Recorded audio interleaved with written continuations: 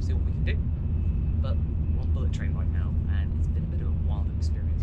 2.5 hours, and we've traversed nearly a quarter of the entirety of Japan's biggest island. That's pretty sweet. But let's see more when we get to Kyoto.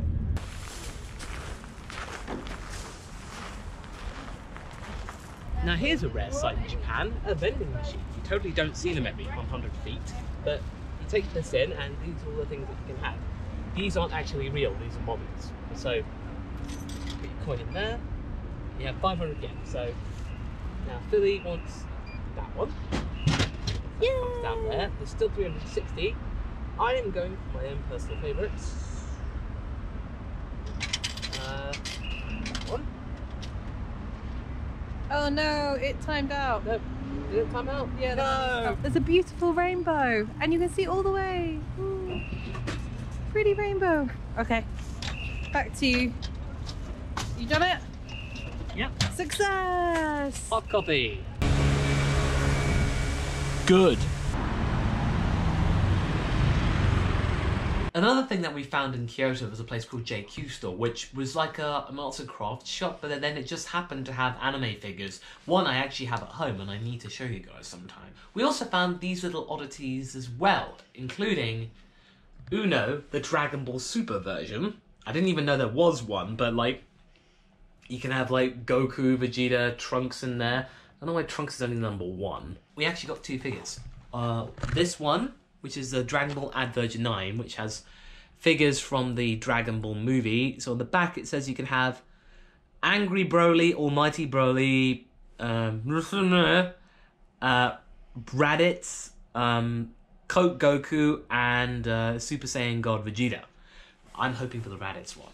So I've already opened it just a little bit, and it is... Why, it's me!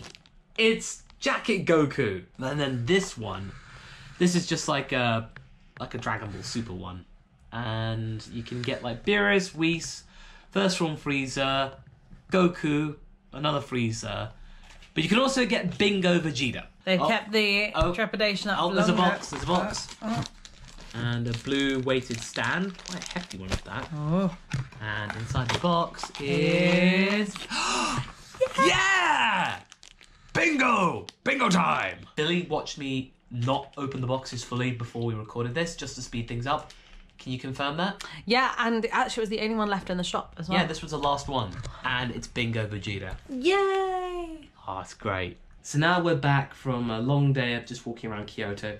At least 30,000 steps according to my watch. But we did a lot. We walked around Kyoto, we saw some really nice delights at night. We also saw Nijo Castle, as well as walked around the Imperial Gardens, which were really quiet, like bizarrely quiet. Just eerily so. And then we discovered the Ninja and Samurai Museum, so we got a nice little insight as to what samurais and ninja were like. That was pretty fun, and we just rounded that off with a nice little slap-up dinner at Sukiya, as well as trying to find the sweet potato, like, puff pastry thing. We looked around 3 7-Elevens for that, didn't we? Yeah. Couldn't find one. We found sweet potato donut, but yeah, the puff pastry thing, nah, not a chance on that one. And of course, the hotel that we're staying at, bizarrely has the Masako M on it, so I felt right at home at that one. Tomorrow, we're just gonna maybe check out the Gion section of Kyoto before meeting up with Asagi again and heading down to Nara, where the deer park is. We're quite curious to see how that will turn out. But for now, we're just gonna chill, wait for R&R to come out in a couple of hours, maybe, if I can stay awake for that long, and my feet aren't gonna burn up because of all the walking we did. But anyway, hope you guys are doing well, and once again, take care, and one is glad to be of service.